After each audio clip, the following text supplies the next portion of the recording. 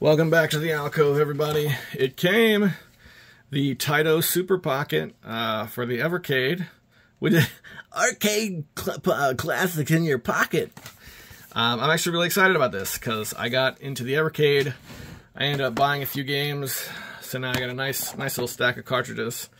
And while I was waiting for this, I got impatient and ended up buying the home console. So now I'm really into the Evercade.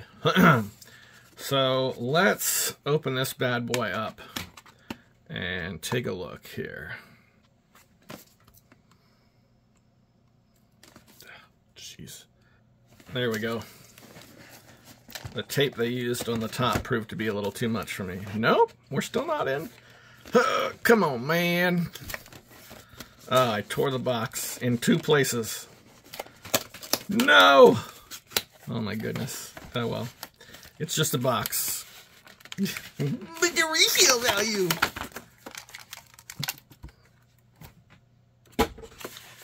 Alright, here it is. First, let's look at. I've noticed that a couple of the games have come with like little tiny posters. Like it's just an ad, but the NES game, you know, when you bought an NES game, it came with a poster like this. Remember with the screen cracked and all the other little screens on it? And I remember we used to go nuts for that thing. So that's cool. That is the quick start guide. And then we have the unit itself.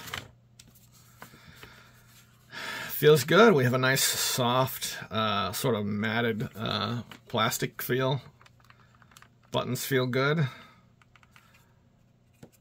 Let's see that cartridge slot.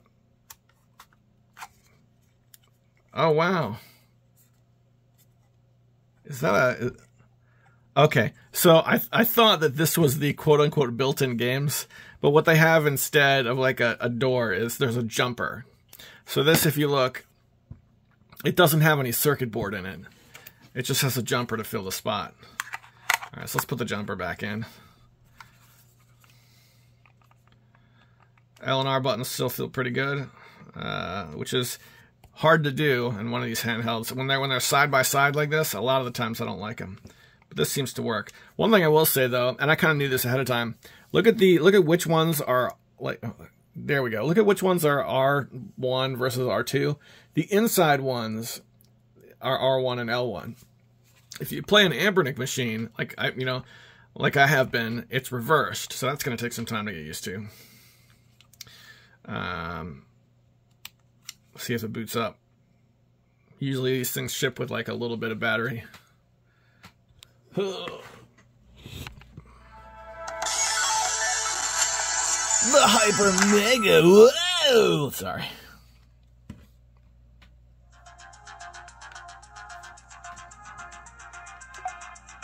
Easy mode. I don't know. I thought easy mode was a physical switch. It is. Nope, that was the power. I'm so dumb. Oh, wow. Award-winning stupidity.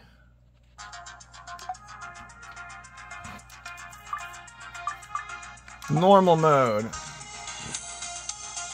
Alright. It's going to make me scroll through this before accepting that EULA.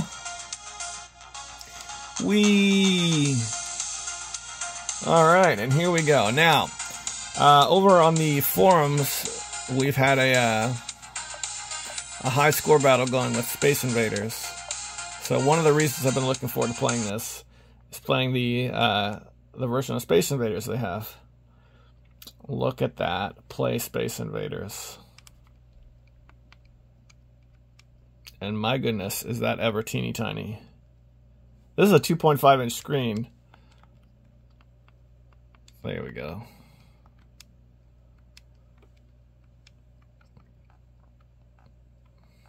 Okay, so I'm curious. While this is running, what happens if I pop the jumper out?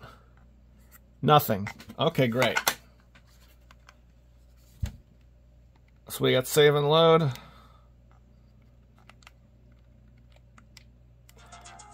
One of the things that sets the Evercade apart from old consoles is that for the NES back in the day, that one's actually in my machine. Hold on. There we go, Sydney Hunter. If you had an NES or something, then you... Alright. Shut up. gonna have to quiet that down a little bit. If you had an NES or something, you turned it off so that you could switch the game. You didn't want to switch games while it was booted up, but the Evercade works different. So let's see.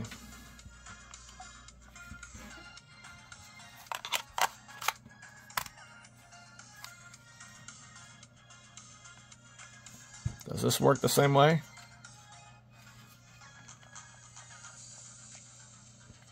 So if I'm going left and right, can I see the Sydney Hunter games in there?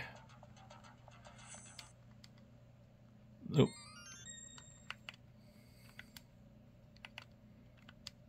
There we go. No, I guess not. I guess I do indeed have to reboot it. Okay.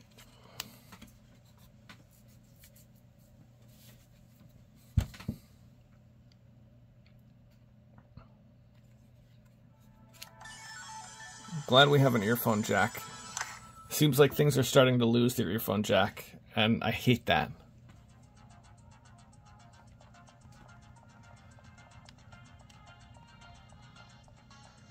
Why is it not reading my cartridge?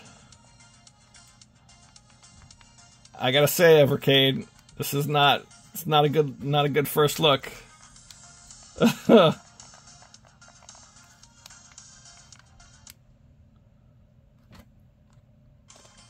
I'm not missing anything in the quick start guide. It just says Evercade compatible. Select this coin up and then game menu, start game.